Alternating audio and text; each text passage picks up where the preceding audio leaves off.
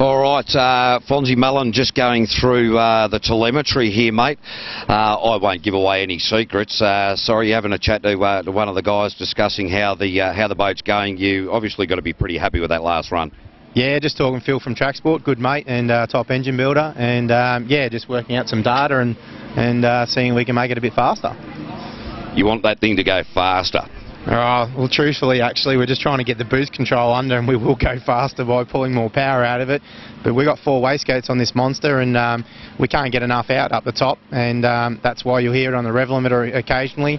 So if we can get that under control, yeah, it'll hook up and go faster again.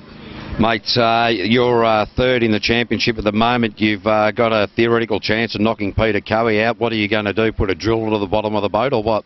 Of Cowie's boat, that is. Not at all, mate. There's also the issue of Bay Park maybe dropped, so it's provisional at the moment. But, mate, I'm here to win, and, yeah, we'll go head-to-head, and may the best man win. And, yeah, basically, yeah, I'm not into drilling his boat out or anything else. Peter and I are friends, so, you know, we want to race on the track. But on the track, as I said, we'll be enemies, but off the track we'll shake hands and walk away. But yeah, I'm very happy, especially when he sort of, you know, mentioned maybe in his press release the twin turbo mightn't be suited to this track. Yeah, we're pretty happy at the moment.